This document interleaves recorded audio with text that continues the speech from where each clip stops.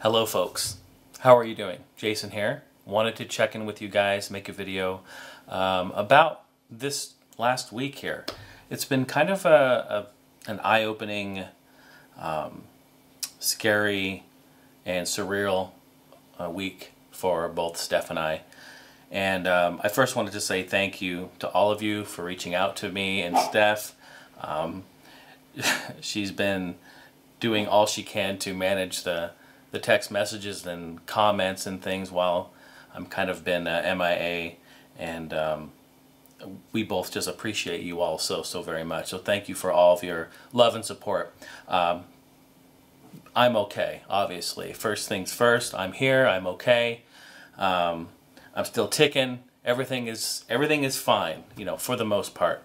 There will be some challenges in the future that, you know, I'll address and get to and overcome, just like we do with everything. But you know, I just want to let you guys know that I'm okay and everything is fine, and let you kind of know what happened, what went down.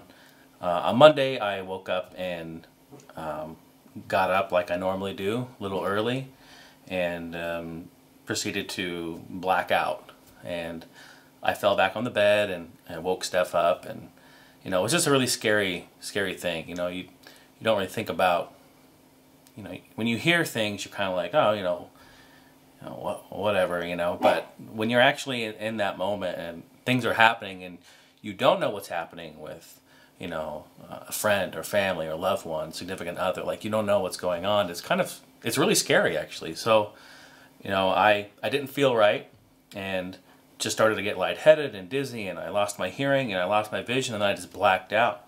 And I kind of came to, and Steph was there and trying to get me up, and didn't feel right at all.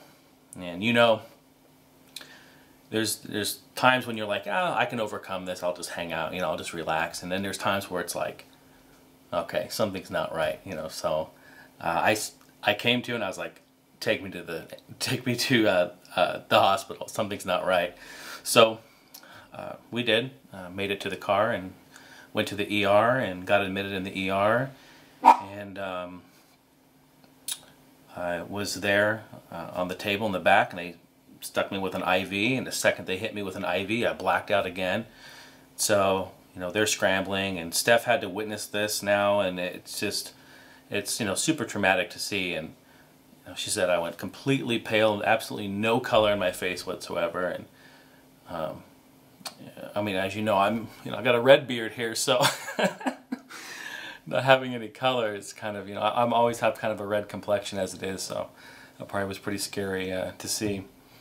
But from there, they thought that there was something more going on, thought it was related to my heart, and you know, they just really weren't sure, so they wanted to get me over to a heart hospital as soon as possible.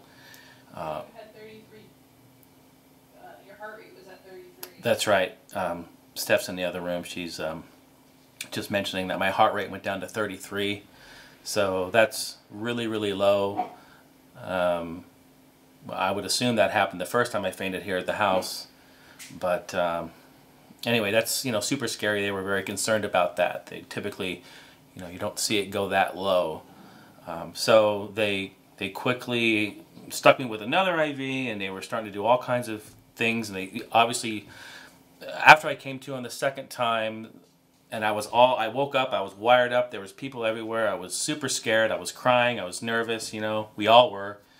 And in that moment, I was like, I wasn't sure what was going on, like, I just wasn't sure. Is my heart giving out? Is my body giving out? What's going on? It's extremely scary. So, it was crazy. In my head, I said, Steph, get the phone. And I woke up, I said, get the phone, take a picture of this. I wanted to remember, I was thinking of two things. One, I wanted to look back on this moment and say to myself, if it's me who's fucking up, if there's something that I'm doing to my body, if my body is telling me something, if you know, the stars are aligning somehow and there's a perfect storm of sorts of things going on, I want to look back on this and say, I do not want to be in this spot. I want out of here, and I want to look at this picture, and I want to remind myself of that. But I also wanted, and I told her to post it. I said post it on all of the social media, because I wanted to send the message that tell someone that you love them. Tell that person, if you're on the fence, if you haven't talked to someone in a while, if you haven't said something to someone, like right now, reach out. Learn from this picture and this message. Tell them that they matter. Tell them that they care, or that you care, and just let them know. I think it's so important. Life is so fragile. I can't even really comprehend the body and how intricate and complex and complicated it is in there. I mean, there's a million and one things. I mean, just like 2 months ago, I found out I had gout as well, and I'm like learning about my foot. There's like a billion muscles and tendons and things in your foot, like, you know, it's just insane. So it's very, very scary. So that's why I wanted it to be posted, and the outreach that you guys have given back to Stephanie and I has been amazing, and so thank you for that. Just this whole thing has been crazy, and I don't know, sometimes I don't really have, you know, the right words or whatnot for it, so I just kind of wanted to talk to you guys and let you know that, you know, everything's cool for now. I mean, they sent me from the ER, went over to a heart hospital here locally that can specialize in heart because they thought it was heart related. Long story short, come to find out that, in fact, I'm healthy. I'm pretty much completely normal and healthy. I mean, yeah, sure, I've gained some weight over the last 10 years, but I'm healthy. My heart, my carotid arteries, completely free, no blockage. My brain is getting enough oxygen and blood. I mean, at least currently. At the time, it wasn't when I blacked out. But so everything is going good. My lungs completely healthy. My kidneys, my liver, just everything. I could have swore that 4x4 at In-N-Out, or that 16-ounce steak that we had last week, would have really done me in. Or they would have been like, Mr. Heen, is it? I think I see a steak sideways lodged in your arteries. It's definitely in my intestines, that's for sure. But no, joking aside, I was very relieved to hear that I'm healthy, but also it raises lots of other questions for the doctors. They think it may be related. They can't rule out seizure activity, so they were monitoring my brain activity, and they want to continue to do that. Next week I'm going in to have a 3-4 day experiment, or rather it's basically to collect data on my brain activity, and they want to try to pinpoint you know, what caused it, where it came from, because as is now, it's unknown, so that's kind of scary in a way. You know, I don't have a definite, you know, and they're talking like they want to put me on, you know, seizure medicine and all this stuff, and I'm just kind of like, well, if we don't know, I don't want to start taking medicine, and you know, it's just this really tricky, slippery slope, if you will. So there's a lot of tests that have to be done still. There's a lot of unknowns. It puts an extreme burden on Steph and I. I don't even want to bring up all of all the medical bills that are going to be coming in, some of which I haven't even seen yet. I had to go to the other hospital via ambulance, so if you know anything about those expensive and nice rides, that's always fun. So honestly, I'm trying not to worry about it.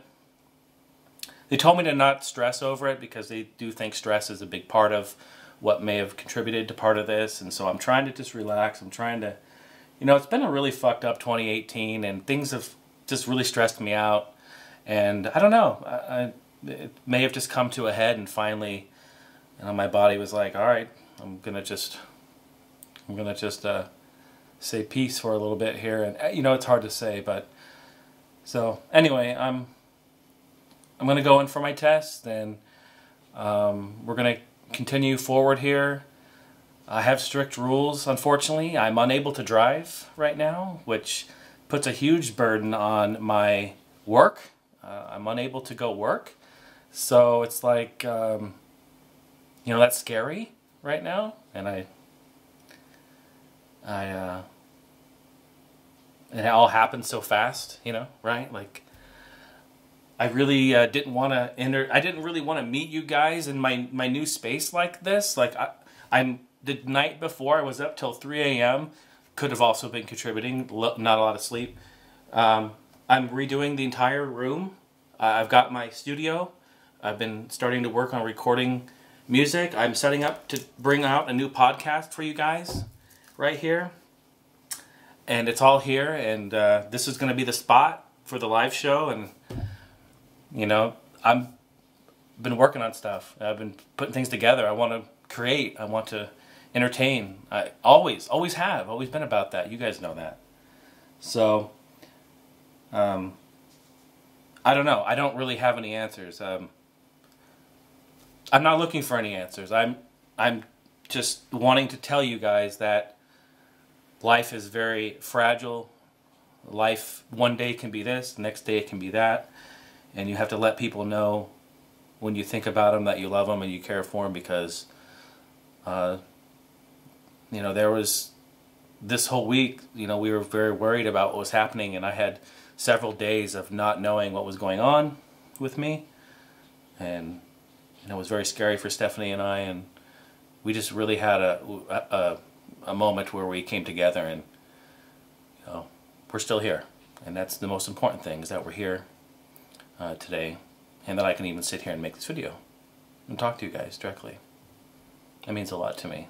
It means everything to me. So I don't know. I'm not, you know, if you guys want to send me some messages, send me you know, PMs. If there's anything you guys can do to help support Steph and I in this crazy time, that would be fantastic. And I would appreciate any and all offerings, big or small. Doesn't matter what it is. Even if it's just a friendly hello, just let you know that you're thinking of me and Steph, and we're here, and give Bob a little pat on the head. You know, that would be just fine, because your comments really helped. While I was sitting there in a hospital bed alone, it's very scary. I don't like it. I don't want to be there. I don't want to be there. I'm in my 30s. There's no reason to, you know, to be there and be unhealthy. There's no reason to be there, you know, at all. And I just appreciate everything they did. They were wonderful to me.